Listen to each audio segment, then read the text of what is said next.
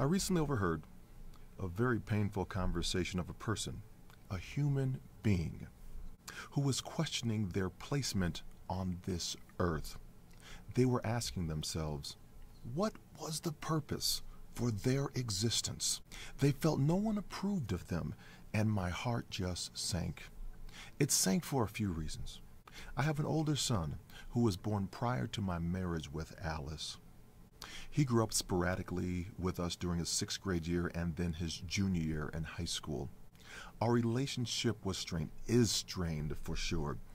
We certainly try to keep in contact, but it does pain me to know that he, at times, might have felt the same as the conversation I overheard. I too at times have felt the walls of loneliness creep in and try to figure out what my purpose in life is as well. There are many who give in and just end it and check out. At any time that happens, we as society have not done our jobs to make people feel more than tolerated. Tolerating is the single most dangerous word in the English language. We have not done our jobs to make people feel appreciated, valued, and respected. And beyond feeling, it is knowing that they are, no matter how they came to this earth, that they grace this earth.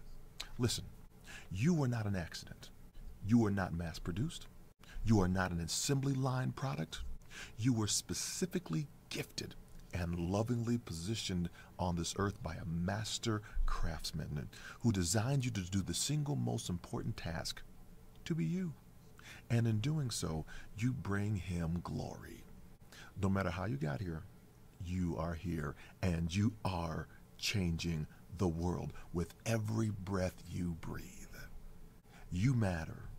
You are important. You are amazingly you. If no one ever told you that, well, somebody just did. And there is nothing you can do about it. Go forth and inspire your world. Make it a new normal Monday.